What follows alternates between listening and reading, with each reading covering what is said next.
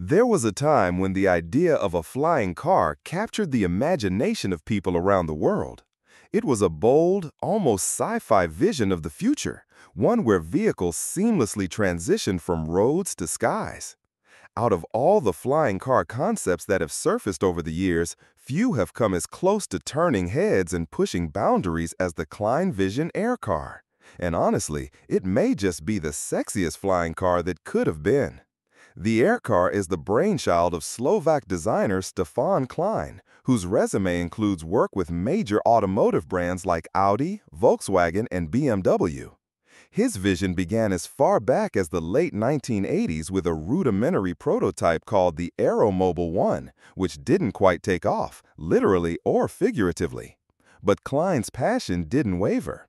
That early concept paved the way for a refined version known as Aeromobil II, which introduced a transforming body design that allowed it to switch between car and aircraft modes. Sadly, it too was shelved and is now displayed in a museum in Kosice, Slovakia. But then came the AirCar, and the dream was alive again. First introduced in 2016, the AirCar made headlines in 2019 after its maiden flight at Nitra Airport in Slovakia.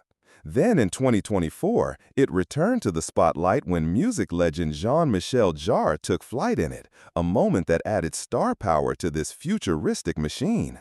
What sets the AirCar apart from other flying car concepts is its stunning design.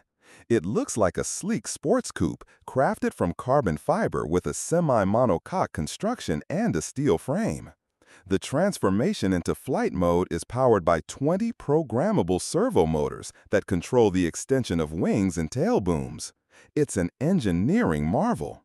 Under the hood, or should we say behind the propeller, is a 1.6-liter BMW engine running on gasoline, generating 139 horsepower.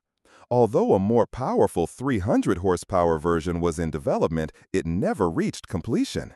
The AirCar weighs around 2,400 pounds and is over 17 feet long. It drives like a regular car on roads, but when needed, it takes off after reaching 75 miles per hour over a 980-foot stretch. Once airborne, the AirCar cruises at speeds of 105 miles per hour and offers a range of up to 620 miles, reaching altitudes as high as 15,000 feet. The design cleverly integrates aerodynamics, using its spoiler and pitch elements to generate lift in the air and downforce on the road. Under the process, which may include help from overseas companies and legal assistance, public interest in roadable aircraft is fading. VTOs, while not drivable, are more practical. They eliminate the need for runways and pilot licenses, and people seem more willing to drive to a VTO hub than learn to fly a car. Still, the AirCar remains an icon of ambition. It represents a time when the dream of flying cars felt within reach, a beautiful fusion of automotive design and aeronautical engineering. Even if it never reaches full production, the KleinVision AirCar will be remembered as the closest thing we had to a true flying car, and perhaps the sexiest one ever imagined.